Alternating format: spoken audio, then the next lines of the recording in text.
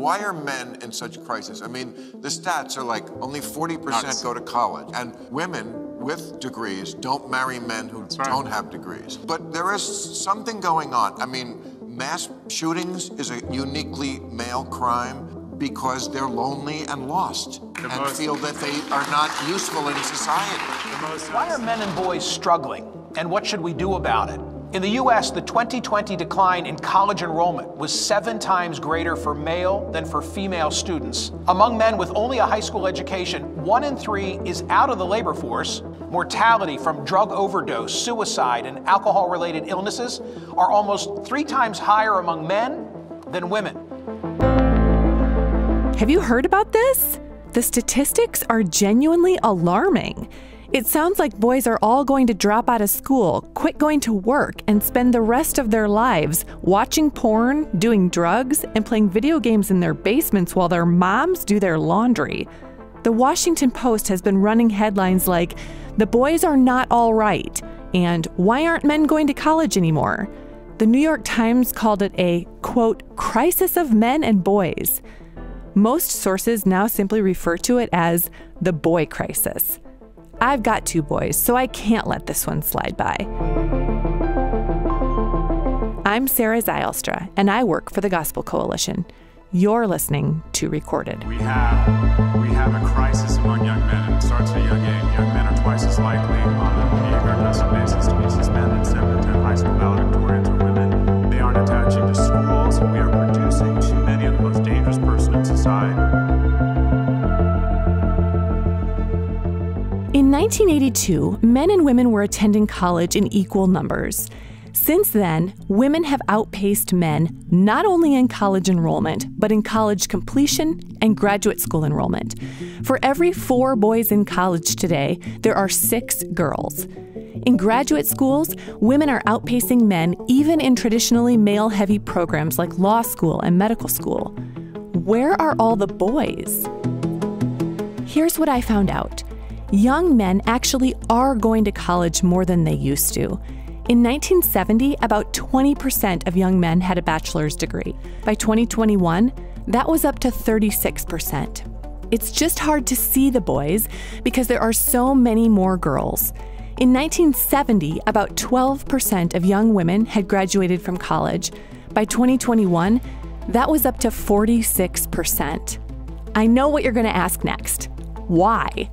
Across the world, even across history, when girls gain access to the classroom, they tend to be more successful than their male peers. Girls do more homework and get higher grades than boys. They're less likely to get into trouble, repeat grades, be diagnosed with learning disorders, or be expelled, even in preschool. So that's a problem, but it's not a new problem.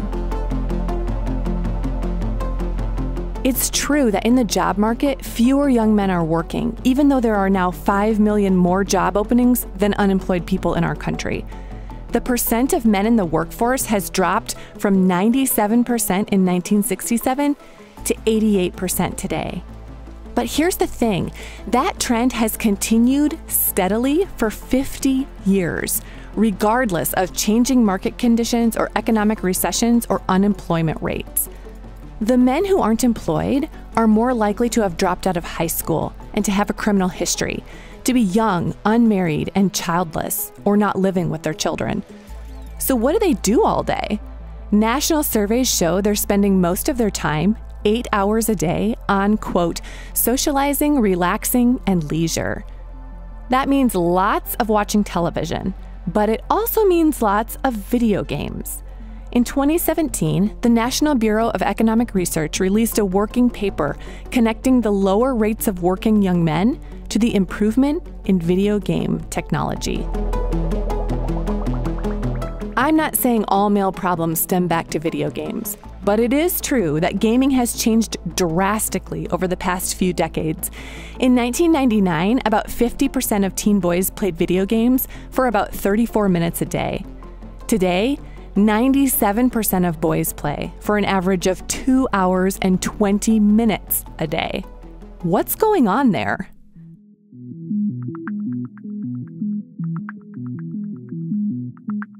My first clue to what was going on with boys and video games came from studying girls. A few months ago, I did a podcast called Scrolling Alone. It was about how social media promises to be about connection and friendship, but instead it largely makes Gen Z women feel anxious and alone. Instagram and other platforms tangle young women in a cycle of digital comparison and competition, divorced from the in-person laughing and crying and hugging that enriches relationships. Social media isn't wrong exactly, but judging from the way it's affecting young girls, we need to be a lot more careful with it than we have been. Even before we published Scrolling Alone, I could see parallels with the world of video games. In both, you create and maintain an online identity in an online world. In both, you can meet and become friends with people across the world that you haven't met, and might never meet, in real life. In both, you might aspire to be an influencer or a top gamer, which looks easy, like gaining fame and fortune by doing something super fun, but is actually a lot harder on you than it looks. In both, there are quantifiable markers, a score, or a number of reshares or double taps for how well you are succeeding. In both, you can spend hours in front of a screen without much difficulty. With the advance of technology, both forms of entertainment have grown really, really popular. Globally, social networking sites made $153 billion in 2021, more than twice as much as Hollywood, Starbucks, and the NFL combined. The video game industry is bigger yet, raking in $180 billion last year. More than 40% of the 8 billion people on the planet play. In America, among teen boys, 97% play. I'm not willing to write off either social media or video games completely. I'm a Reformed Christian, and I believe in God's sovereignty over every square inch. So how can we think well, for ourselves and for our boys, about video games? 3, 2, 1.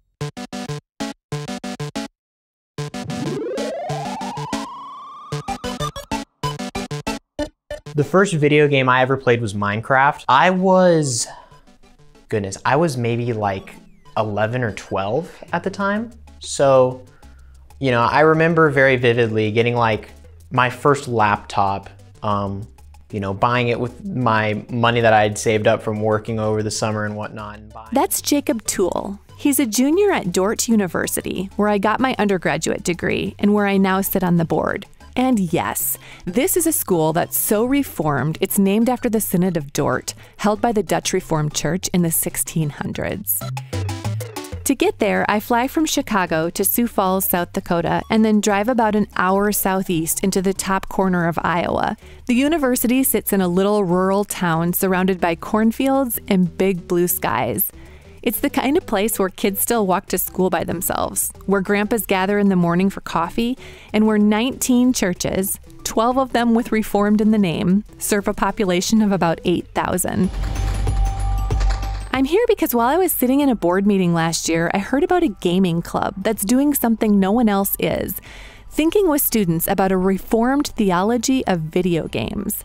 More on that in a minute. For now, I sit across a table from Jacob in a library conference room and ask what motivated him enough to work all summer mowing lawns to buy a laptop and Minecraft. Because I watched YouTube videos about it. Okay, yeah, so you knew. I knew that's what I wanted. Yeah. Yep, from watching YouTube videos. Jacob loved Minecraft. The building, the exploring, the experience of having, you know, an entire world at your fingertips to do whatever you wanted with. You know, it was basically get up, go to school, you know, and then as soon as I got home, as soon as I got time, Minecraft. As he got older, Jacob built his own desktop PC.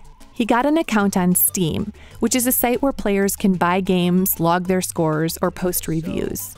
I've put close to 500 hours into Age of Wonders 3. I've put many hours into Hearts of Iron 4, Stellaris, you know, all these different grand strategy type games. I put hundreds of hours into these games. I asked what his mom thought about that.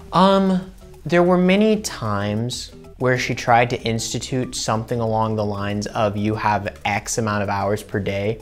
That didn't go too well. No. Didn't go too well.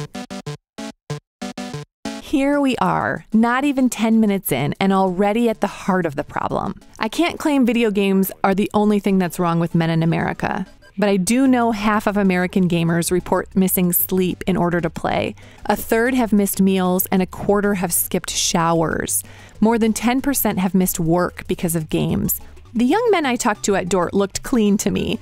They played sports, sang in the choir, and had girlfriends. They went to class and got good grades, and they were leaders on campus. But they could all get lost in digital worlds, and it could be hard to make their way back. Johnny is a senior engineering major. He attended a private Christian high school that wasn't close to his house. I asked how much time he spent playing when he was younger. System shut down. If I'm honest, sometimes too much. It definitely got to a point, like it started out with the whole thing of my mom didn't restrict too much of my time because that was how I hung out with my friends, because I lived away from my friends. Then as it got on, that lack of restriction on the time, it wasn't the greatest thing, because I had trouble, and I still sometimes have trouble budgeting my time. So yeah, that's one thing me and my mom kind of both wish that had been done differently. And here's Ethan, who grew up connecting to his dad over video games. It was a great way for them to bond, but it was also hard to turn off, especially when he got to college. Second semester freshman year, you could definitely make an argument that it was becoming an addictive problem for me. I didn't adjust to college life super well, so my first 2 semesters were tough, particularly first for separate reasons, video games, but even second semester. I think it was a Saturday, so I didn't have classes, but when I realized that I'd been at the computer playing for 15 hours straight, I was like, all right, they were an enjoyable 15 hours, probably not healthy, definitely not healthy. To give myself what little credit I deserve, most of those 15 hours were with other people. It wasn't just me alone, but still, 15 hours is too much. That's too much of anything. He's right, of course. 15 hours of anything is too much. But it's rare that you can physically do much else for that long. If you tried to play sports for 15 hours straight, you would collapse. If you tried to work for that long, you'd give out. If you ate for that long, you'd explode your stomach. The unique thing about video games is that you can play them for a long time. They require very little physical energy, and the blue light from the screen keeps your mind from recognizing that your body is growing tired. This works for video game companies, who make money not just on the sale of their games, but also by what's called in-app purchases, or microtransactions. That's when you can buy something small, say Fortnite skins or a specific weapon or extra lives, to make the game more enjoyable or to help you progress. I cannot emphasize enough how important this is. The average League of Legends player spent $92 on these game upgrades in 2019. The average Fortnite player spent $82. In 2020, players spent a combined $93 billion on microtransactions. That is 8 times more money than they spent on the games themselves. For comparison, that was more revenue just in microtransactions than Target made that year. This is a massive economic incentive to keep players online. Over the years, through trial and error, video game companies have spent a lot of time and money figuring out ways to engage the human brain. One is to present someone with an achievable task and a clear path to success. Our brains release dopamine when that happens. We feel competent and happy, and when it fades, we want to feel competent and happy again. Another strategy is to offer someone an uncertain reward. In social media, that's the question of how many likes or reshares a post will get. In video games, that's a loot box that you buy even though you're not sure what's in it. Or it's earning an arbitrary reward for completing a task, say a random number between 1 and 10 coins instead of a stable, consistent 5 coins. There are a bunch of other strategies as well, such as leveling up or tracking streaks, like playing every day for 8 days, or getting daily rewards or being penalized for taking a break. For example, your supplies might go bad or you won't get any upgrades. No wonder boys are having a hard time logging off. Yes, I don't know. I've kind of rationalized it as that's what guys love to do. Where girls love to go shopping or we love to go on social media, guys love to video game. And Kayla is a junior at Dort. For a while, she dated a boy who couldn't put down the controller. he was putting off schoolwork to play video games, and anytime I would go in there or anytime I would talk to him, it would be because he was playing video games. Or that's what I felt like, at least. I rarely saw him doing schoolwork. This is important because while about an even number of boys and girls play video games, those who are addicted are overwhelmingly male. It seems like video games tap into something about the way God made men. When males conquer territory in a video game, a Stanford study shows the parts of their brain associated with reward and pleasure light up with dopamine. The female brain lights up too, but not nearly as much. Another study showed that males feel better about gaming wins and not as badly about losses as females. Their incentive is to keep reaching for those wins. No surprise then that a sizable minority, some say up to 20%, of males really struggle to put the games down, especially in younger years when their brains are developing. The executive control center, which weighs risks and rewards, isn't fully matured until around age 25, which means kids and teens are more likely to favor the immediate gratification of a game than the delayed gratification of going for a run or finishing a paper. Studies bear this out. There's such a sensory smorgasbord of action and colour, our children are becoming addicted. They're playing for days on end to the exclusion of everything else, even school. New alert from the World Health Organization about video game addiction. The organization is now designating gaming disorder as a mental health condition. ABC's gaming disorder, but some play for up to 20 hours a day. In 2019, the World Health Organization identified gaming disorder in part as the escalation of gaming over negative consequences. In other words, even though you're failing the class or losing the job or alienating the friends, you still keep playing. If this continues for at least a year, the WHO said, then you've got a gaming disorder. What makes anything addictive? It's a stimulus that triggers a dopamine response, and then you know, because of how our bodies are made, we want more of the stimulus, and because of the dopamine hit, and we're like, okay. And especially with video games, you know, sometimes that's a pretty easy dopamine hit to get, so then you can just press the button over and over again, and you get there, and all of a sudden you know that you're trapped, and you've wired your brain in such a way so that's like one of the few ways you can actually get the dopamine hit, so you can't like get it normally anymore, and then you end up with problems. Jacob's right. And when boys choose games over and over, they're reinforcing neural pathways in their brains. They learn how to respond rapidly to large amounts of incoming information, which is good training for anyone who wants to be an air traffic controller. But it's not great training for boys who need to practice focusing their attention on a single purpose, like reading a textbook, focusing on a task, or listening to a teacher. And it's not great for learning off-screen skills like navigating face-to-face conversations, finishing a boring job, or shooting a ball into a basketball hoop. While video games do hone digital hand-eye coordination, that doesn't translate off-screen. In other words, playing a video game doesn't help you catch a ball or spot a moving target in real life. Unfortunately, when those neural pathways become too entrenched, they're almost impossible to resist. None of these things are secrets. While not everyone has studied the research, anyone who has experience with a boy and a video game knows there's potential for trouble. I have yet to meet a mother who is really happy with the way her son interacts with video games. My husband and I were so unimpressed with the effect video games were having on our 12-year-old, we banned them altogether. Robert Taylor, the vice president for student success at Dort, felt the same way. As we were starting to hear from students that they had interest in esports, and I thought to myself, that is the last thing that I even want to explore, because I couldn't see the value in it, and I had watched so many of our students struggle because of addictions to gaming.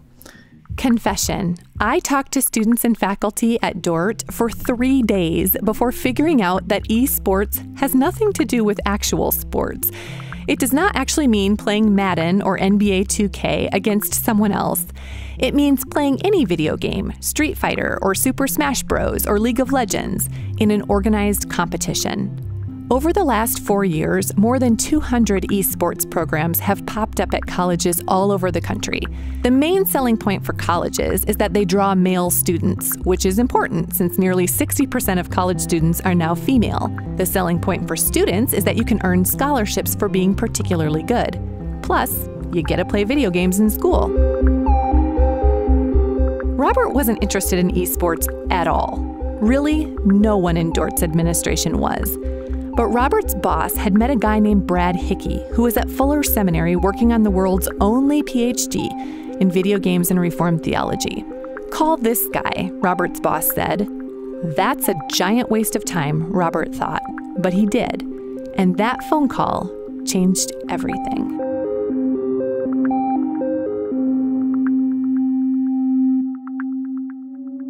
Well, I came from an extremely difficult background. Honestly, I went to a school for kids who were like last stop before you're just out of the system. Brad Hickey's first experience with transcendence, with otherworldly beauty, with longing for something better, came through video games. God uses so many of the different spheres to reach people, right? We think that typically that it's always the church. It's always like, you know, this moment of like, I read the Bible and there was like this Augustine moment, right? That wasn't the way it was with me. So I remember the first time I saw like Super Mario Brothers or other games down the line, it was like a moment for me. It did something inside me, like, wow, look at this music, this art. I had a massive stutter. I couldn't even order at a restaurant or anything else like that.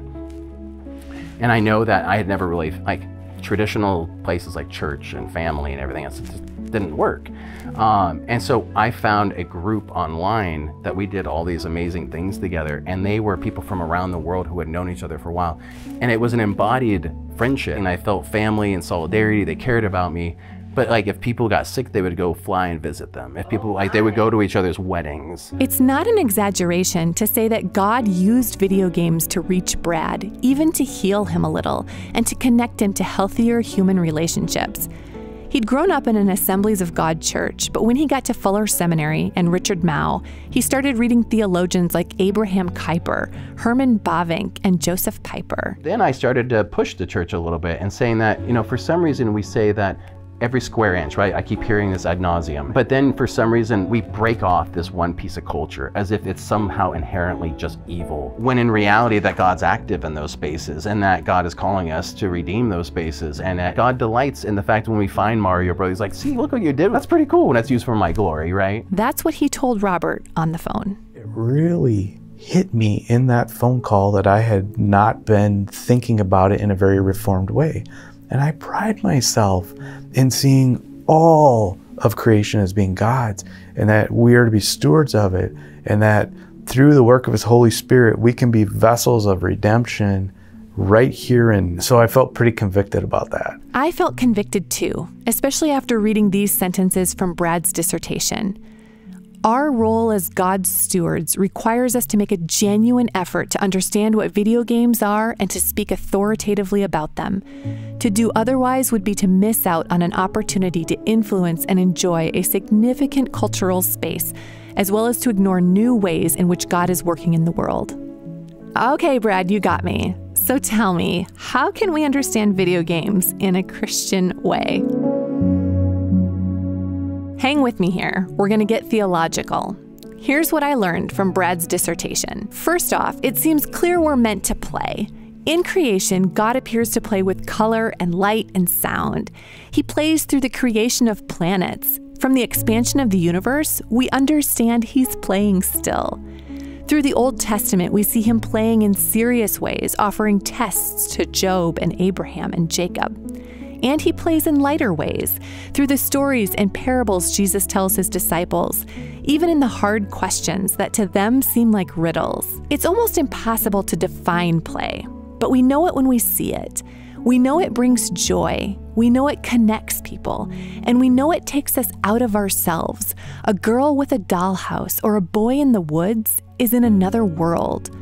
A family around a board game, friends on a basketball court, or a teen with a book are all transported away. C.S. Lewis calls play a pointer to something other and outer. Play can point us to eternity, to heaven, but it also teaches us how to live here and now. Play is one of the first things we look for in human development. Children play to practice adult roles, to develop physical, emotional, and social abilities, to develop their own talents and interests. Adults play to connect with family and friends or to relax their brains from the stress of labor.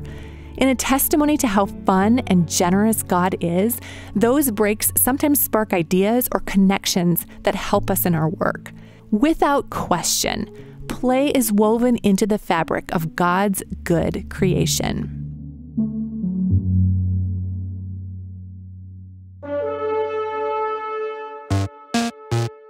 If you think about a good game of chess, what it's really doing is teaching us how to have character, it's teaching me how to have virtue, it's teaching me to think about the person across from me. If you think about, the Scottish games as they originally were, it was a way of diffusing anger between tribes through the use of play. Like the Scottish competitions, and like modern sports, video games can give players a safe way to be aggressive. They can bring delight, and they can connect people. I heard that over and over. Here's Zach, a junior history major. Every weekend in middle school and high school, or every day really, we'd sit and we'd play. We'd get done with football practice and then we'd go home and play video games. That was always a lot of fun. Eventually, going into my junior year of high school, I moved to North Carolina, where I met a friend who he played a lot of Destiny 2, and so I'd play that with him every night. Through that, I have made friends all across the country. It's a lot of fun. Lots of stories. And Johnny. I didn't live near any of my friends from school, so I couldn't really easily go to hang out with them. So video games was one of the ways that I would hang out with my friends, playing Minecraft with them online. That was the way that I would get to connect with them and get to hang out with them and keep those friendships. And Jacob. And I think it's a good avenue for shared interest in community and building relationships. And it's, that's a very good thing, because it's a lot easier to make friends with someone if you have some kind of shared interest. So that sounds great to me, because I love friendships. And because I know that friendships in America are fewer and thinner than they used to be, especially for men. In 1990, just 3% of men reported they had no close friends.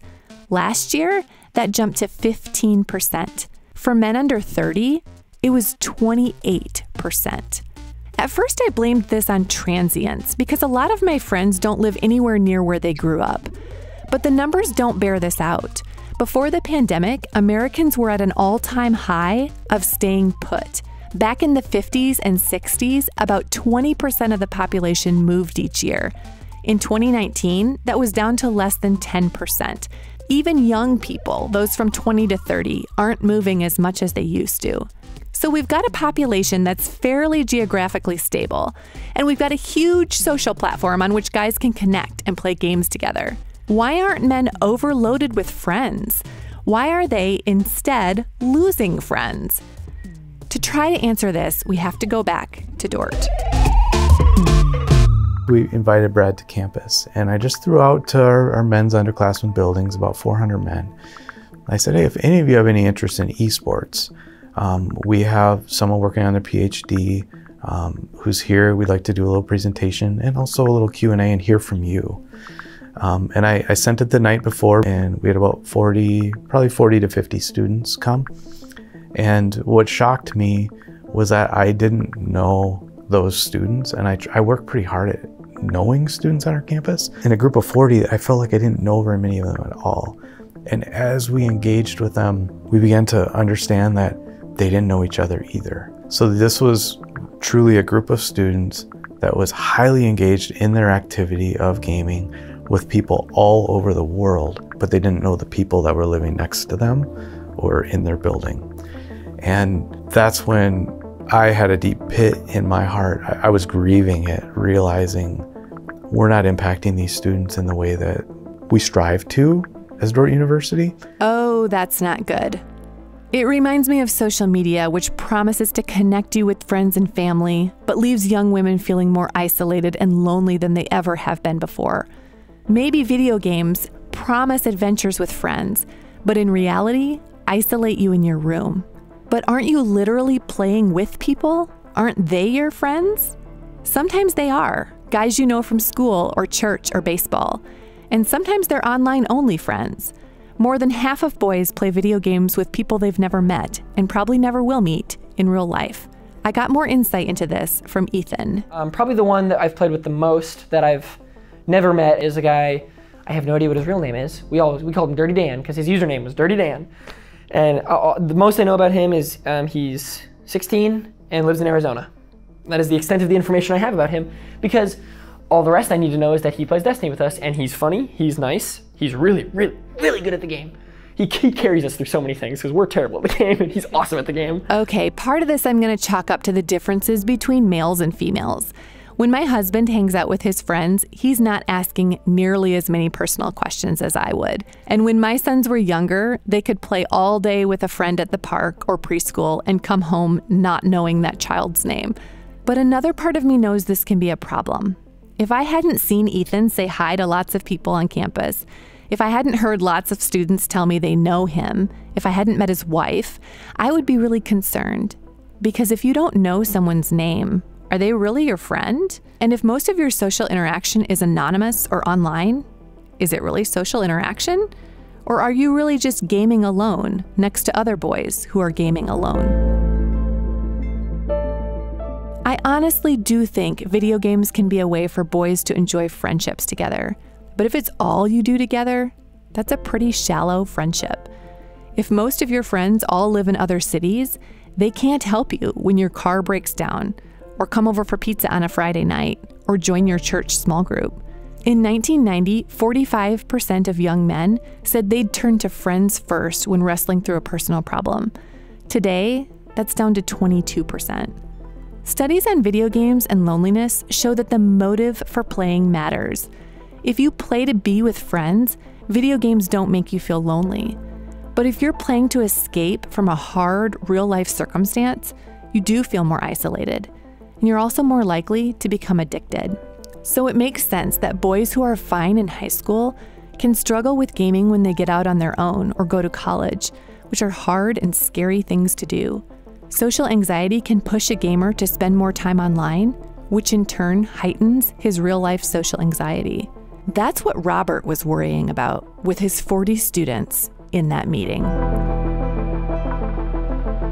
We probably had about 15 stay after. There were tears as they shared their stories and feeling like they hadn't been seen ever in their life. And there was this hope that seemed to generate from this idea that Dort would even bring this guy here for that evening. Robert and Brad started talking about what it would look like for Brad to come and work at Dort. At first, they were thinking he'd run something like an esports program. But the main point of esports is to be really good at gaming. And the way you do that is by gaming all the time. And neither Brad nor Robert was up for that. Instead, they wanted a program that would be Christian, that would be reformed. They wanted something that looked different from the way the world did video gaming. It was hard to find a pattern for that.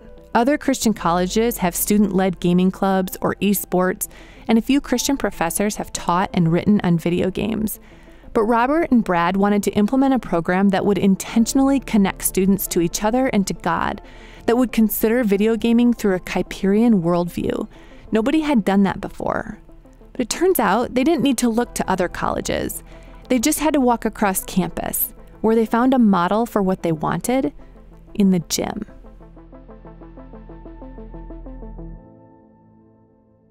So in 2018, there were a number of us in the athletic department, along with campus leaders who believe that there is a different and better way to do athletics than what society was telling us was appropriate. That's Ross Dauma, the athletic director at Dort. Like Robert and Brad, he's in a field where it can be hard to identify the Christians. Even amongst Christian colleges and universities who administer athletic programs, athletics has sometimes been a bit of a one-off in that, yes, they're connected to a Christian institution, but what's transpiring in athletics doesn't always mimic what's going with the rest of the campus. We wanted to have an athletic program that internally was really mentoring and witnessing and challenging our student athletes. And then externally, we also wanted to be a department that was stepping into a space that athletics very polluted, very tainted. Outside politics and entertainment, athletics as a whole is a very tainted icon. And so we wanted to step into that space and try to redeem and reclaim that as best we could. And the sin Ross could see in athletics was a cousin to the sin in video games. Basically, idol worship, pursuit of your own glory, winning at any cost, chasing accomplishments. An unspoken rule that really, this part of your life doesn't have to come under the headship of Christ, because what would that even look like? The NFL plays on Sunday for a reason, and Saturdays is college football.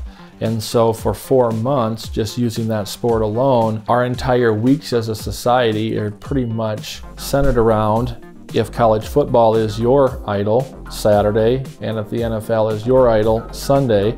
And both of those, of course, creep into the worship of God. It creeps into family time. Like video games, sports appeal more to boys, and weirdly, for some of the exact same reasons. Athletics also offers a chance to compete, to conquer, to accomplish.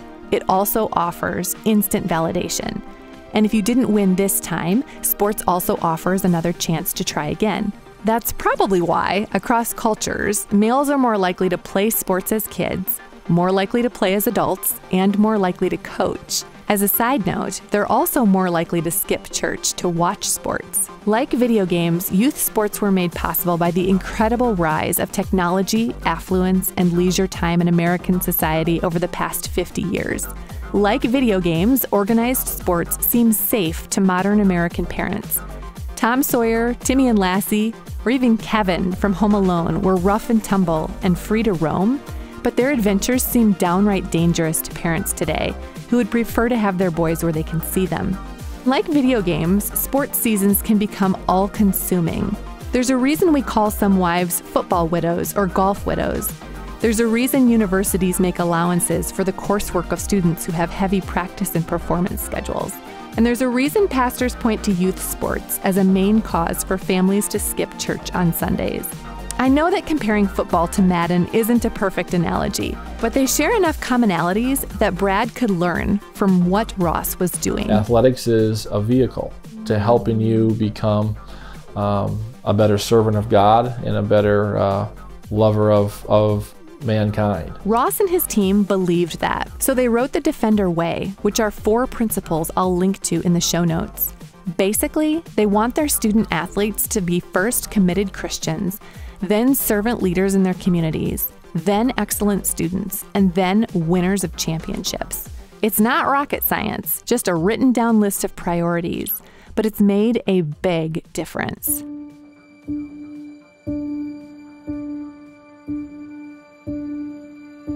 Dort coaches pray and lead devotions, but they also form discipleship groups with their teams. They talk about competition as worship. They're serious about service, and athletes rake leaves and move boxes for community members. They're also serious about academics, which means some teams meet during the season to plan their time, so athletes can schedule in papers and study groups. It means coaches know in real time how their students are doing on assignments. Last year, for the first time, the 3.47 average GPA of Dort's student athletes was higher than the average GPA of the general population. A few years ago, Dort hired a football coach with a master's in theology from Trinity Evangelical Divinity School. I was intrigued, first because I love it when coaches go to seminary, but also because Joel Penner is tasked with training young men to be adult men. I asked him if that was harder than it used to be. So I'm looking over 22 years, I guess even back to when I was a high school, college athlete. I don't ever remember feeling like my aggression or my competitiveness was wrong. And I think that's one of the biggest shifts now in culture is that I hate to say castrating men, because that sounds bold, but maybe that's appropriate. I think culture is funneling men into a really confusing predicament. Your aggressive and your competitive impulses are part of your depravity. I think that's the message. Joel is all for testosterone and aggressive play, as long as it is self-controlled. One of the things I love about football is the way that it teaches discipline, okay? Self-control is a fruit of the Spirit. Imagine the self-control it takes to put 4 to 6 seconds of absolute, passionate, competitive, aggressive energy into a play. Block, tackle, run, throw, catch, take somebody down. You get 4 to 6 seconds, the whistle blows, it's over. I mean, it's not just slowly over. The whistle blows, stop. And then guess what? 60 to 80 times a game, you got to go on, off, on, off. I mean, think of a light switch, on, off, on, off. This full aggression. The training for self-control is remarkable. It strikes me that this isn't just true for football. It's also true for basketball, baseball, soccer. Every sport features aggressive play within boundaries. Honestly, so does war. In general, even when the fighting is fierce, neither side wants to hit hospitals or civilians. When they do, the other side, and the watching world, cries foul. Those same principles hold true for video games. You can play wild and angry, or you can play with focus and control. You can play for a limited number of minutes, or you can let video games take away your sleep, or meals, or family time. And then Joel gives me the money quote, which breaks it all open for me. God gave us 2 very helpful images when we're to think about Jesus. We have 2 metaphors. We have a lion, okay, and we have a lamb. And I think for millennia now, Christians have been picking which one better fits the narrative, and you don't get to do that. You have to understand he's both. I think that we would be better served if we opened up to this idea that Christians, not just men, but for sure men, need to be modeling his behavior. He's a warrior and he's a Prince of Peace.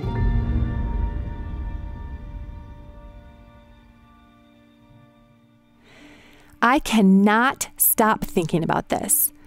Stop being so weak, our culture told men 50 years ago, and now they're hearing, stop being so strong. It's hard to know what to do, how to be. But nobody looks at an athlete and thinks he's confused or has a split personality for being both aggressive and submissive.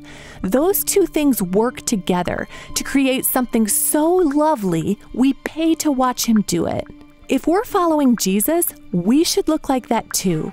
An all-in, full-blown, fierce rush onto the field God has set before us. All our energy bent into the work.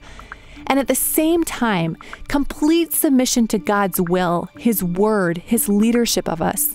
We are fierce warriors under a captain, brilliant scholars under a teacher, faithful and able servants under a king. That's beautiful. But I'll tell you what's even more beautiful, to hear that come out of the mouth of a college football player. The dual nature of Christ, he was the lion and the lamb. He was a humble man, but he was also a dominant man. So approaching your life, that's that stance of reverence, but also that determination is not a conflictory thing. It's something that goes in line with who you are, who you're called to be.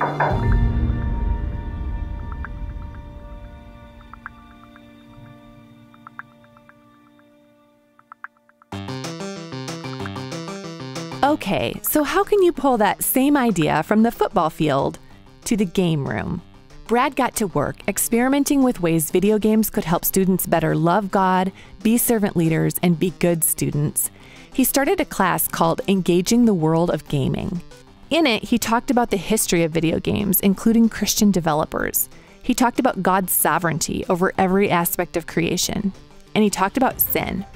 One interesting question Brad asks his students was, can you sin in a video game? He means, can your avatar sin? When you kill a non-combatant or hoard wealth or fight for your own glory, are you doing that? What is that doing to your soul? Do you need to repent?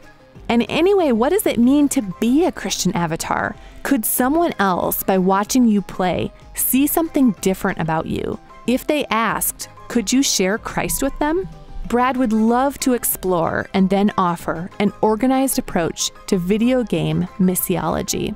I'd love to have gaming ethnographers to be able to go into the, like, as if we're going to a different tribe, right? To watch and observe and compile data so that it can help online missionaries, right? That is a huge mission field, 3.24 billion people. So we want it to be this sort of education thing where now we're training them and preparing them well to go into these spaces to be able to use this Coram Deo gaming, right? Gaming Coram Deo, before the face of God. Brad decided to start a gaming club to help students live within limits for God's glory online. To begin, he created an application process, convinced that putting up boundaries lets students know they're on a team and that they're living under authority. Then he limited the game selection. Dort's Club has no glorification of any exploitation, no games where it's hard to find a redeeming quality. The gamers use top-of-the-line equipment in a basement room with lots of space and cool lighting, but it isn't open all the time. The hours that it's available are probably far less than what anyone would ever guess. Cutting people off so they get good sleep at night, or at least we're not in the way of them getting good sleep. Making sure that we're not in the prime study times of the day, distracting students from their studies.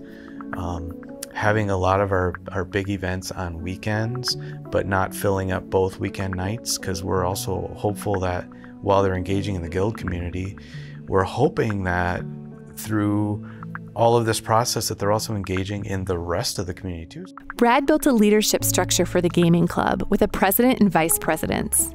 Dort added even more accountability. If a member of the club starts skipping class or missing too many assignments, the professors can contact Brad, who, like an athletic coach, has the authority to talk with a student about their behavior. If it continues or their GPA dips too low, they can lose their club membership. By the time Brad finished, the video game club was so far from an esports program he had to change the name. Instead, he called it a gaming guild. That might seem like a lamer version of an esports team, but when they opened the guild last year, 54 students signed up even before the official launch. Soon, numbers jumped over 80 and then rose to 96 this year, with another 20 on the email list.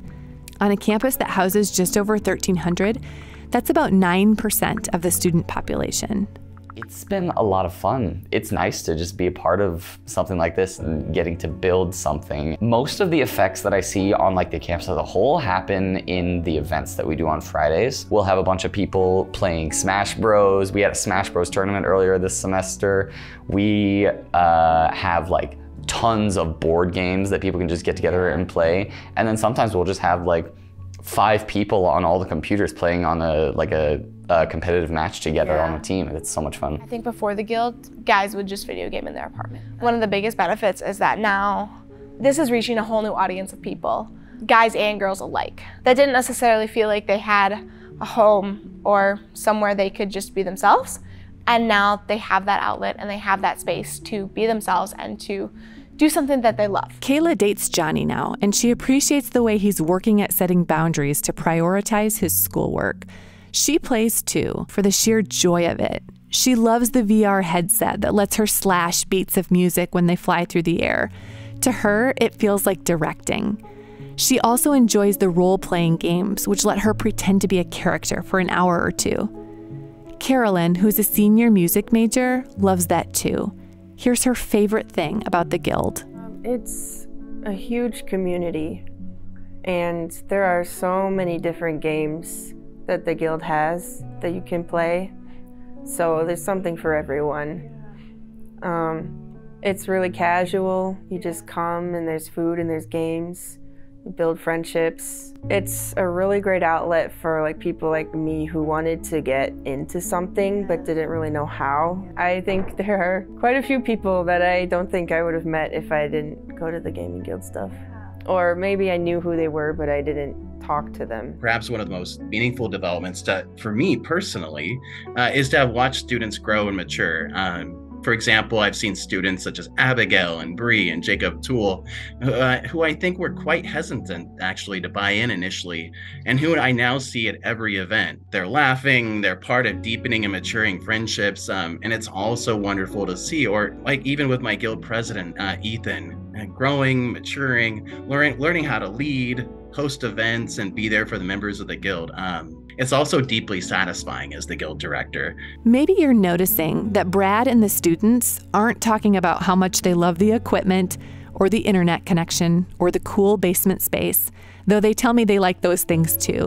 What they love the most is being together. As I've had a chance to go to their activities, I see beautiful health.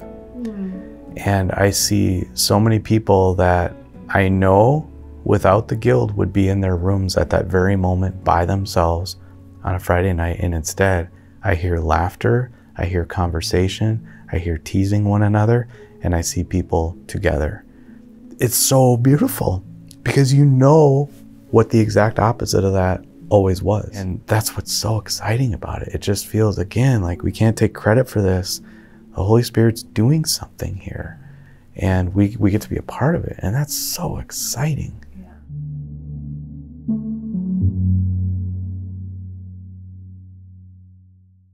I don't want to leave you with the impression that Dort is doing things perfectly. While lots of kids come to the gaming events, some are still in their rooms, gaming alone. And there are still tons of questions to be asked and answered about a reformed view of video games. But I can feel myself shifting on this. Maybe video games could be a way to relax into delighting into the goodness of God, the creativity He gave a game designer, and the joy of connecting with people who are physically far from us. Maybe they could help boys be aggressive within limits, a way to point to and to practice living under Christ's headship. That said, I'm wondering if I need my own version of the Defender way, rules of life to give perspective and limits to both youth sports and online gaming. More than anything, I want my boys to love God and neighbor. I want them to serve joyfully, to work diligently, and to submit humbly to authority. To that end, I want to challenge them to be Christ followers at school and at home, on the court and on the screen. But I also want to push a little further to ask, do sports or video games cause you to stumble into sin in real life? To be honest, I have a kid who is struggling with video games. When he was playing, he was easily frustrated. When he wasn't playing, he was thinking and talking a lot about when and what he was going to play next. He complained when we told him to turn off the game, and he was never more patient, kind, or joyful when he was done. So a few months ago, we turned them off altogether. For this kid, that was exactly the right move. Since then, he's built his own go-kart with wood and wheels. We got him a bow and arrow, and he shoots cardboard targets in the backyard. He rollerblades and runs and reads, and built a website where you can look at pictures of his go-kart. He's more interested in conversation, more eager to help empty the dishwasher or set the table. His spirit seems more joyful, more gentle, more patient. I'm not telling you this so you'll throw away all of your or your kids' video games. That might not be the right choice for you. But I do want to encourage you to pay attention. Ask yourself, your friends, your spouse, your kids, the hard questions. The video game industry needs Christian thinkers who can figure out how to game Coram Deo. The Coram Deo is, that's why I've adopted it, because it's a, because those are the three aspects of it, is the joy of it. If you're not doing it in joy and delight and honor before God, then you're not going to do a good job. If you don't do it with responsibility, it's just going to be secular. And then it's also the historic part. How do we take into account the voices of the past, right? And it's honoring the past and allowing like the voices of the past to speak, whether it's like Hyperion or whether it's gaming designers, because there's a lot of people that have been Christians who have paved the way for gaming. Young men and women, if video games delight you, draw your soul to worship God, or genuinely connect you with others, lean into that. Be the type of player who asks how someone else is doing, who makes choices with noticeable integrity, who plays in a manner worthy of the gospel of Christ. Model the beautiful paradox of Christianity. Be the player who conquers new worlds and wins strategic battles, but who can also cheerfully log off to eat dinner with your family, or put away laundry, or finish your work. And as you look for worlds to conquer and enemies to vanquish, remember this: That character you are online is nowhere near as smart or complex or gritty as the real you. The world you enter online can't come close to the breathtaking, exhilarating world God has created for you to explore in real life. The digital adventures you have are not as exciting. The enemies you face are not as formidable. The opportunities are not as incredible. The twists are not as unexpected. The stakes are not as high.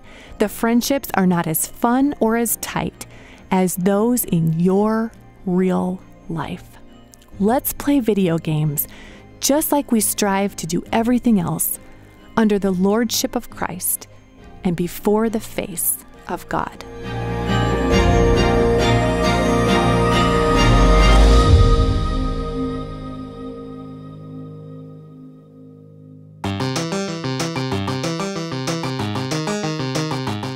Thank you for listening to this episode of Recorded, which is part of the Gospel Coalition's podcast network. This podcast was written by me, Sarah Zylstra, and produced by Josh Diaz. Our editor-in-chief is Colin Hansen. You can find more TGC podcasts at tgc.org/podcasts.